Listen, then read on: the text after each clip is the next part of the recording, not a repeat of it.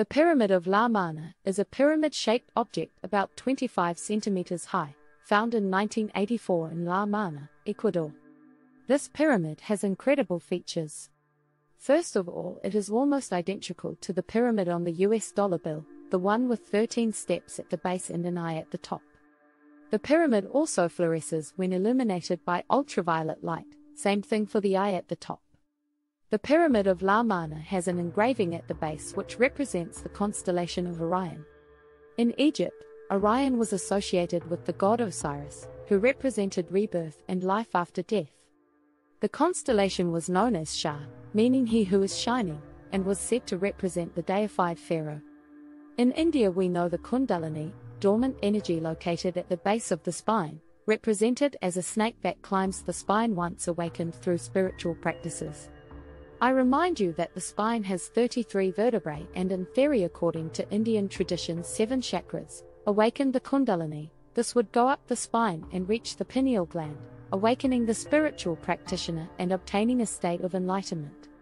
The fluorescent pyramid with the eye at the top, which by the way is symbolized in the US dollar and which is often associated with the Illuminati, is clearly no coincidence. The one-eyed pyramid can clearly represent a state of enlightenment in man. The biblical serpent, although Christians associate it with the symbol of the evil, brought knowledge through the instruction he provided to Eve. The serpent has always been associated with regeneration, immortality and wisdom. Enki, also known as Ea in Babylonian mythology, was the god of water and wisdom. Enki was often represented with a trident including entwined serpent. Indian god Vishnu is the god of preservation, and is often associated with rebirth and the cycle of life, death and rebirth. Vishnu is often depicted with a snake around his neck, called Shesha or Ananta, which symbolizes eternity and rebirth.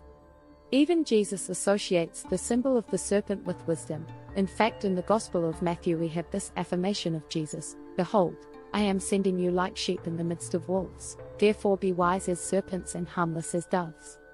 The Pyramid of La Mana is not the only incredible object found in Lama. Many other incredible artifacts have been found in the same place, such as, for example, another fluorescent stone represented a king cobra. The cobra is not present in South America, yet we have its representation in these finds and beyond. This cobra has 33 horizontal stripes running up its body, just like the 33 vertebrae of the spine that would raise Kundalini, and 7 lateral stripes, like the number of chakras involved in the Kundalini rise, this energy represented as a snake.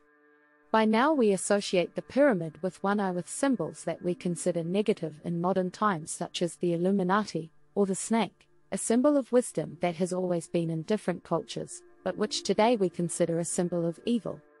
Gnosticism, a Christian current, believed that man had a spirit present within him, and believed that the material world was built by a demiurge and his archons, who tried to hide man's spiritual nature.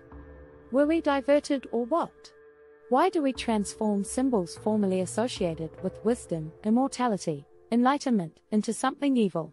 Also, I mean this last thing, it's not that if something evil uses some positive symbol, then that turns into something evil too. To explain myself better, if, for example, a man who is repeated evil by everyone starts wearing wool caps every day, it does not mean that the wool cap has become an evil symbol. Thanks for watching.